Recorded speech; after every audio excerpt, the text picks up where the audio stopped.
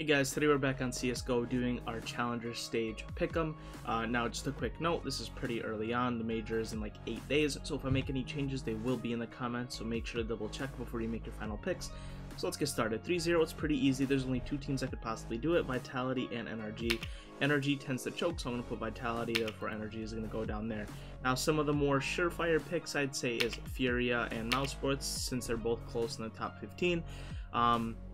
The okay picks, I'd probably put Tyloo and G2, and these are the last 2 picks that are kind of iffy because you never know, because most of these teams are kind of wishy-washy. So I'd probably, a lot of people probably wouldn't agree, but I think I might put North, and then I'm going to put Crazy. I don't think the rest of the teams are going to be able to do it. And for 0-3, you could probably toss it up between Simon and Dream Eaters. In this case, I think I'm going to put Simon.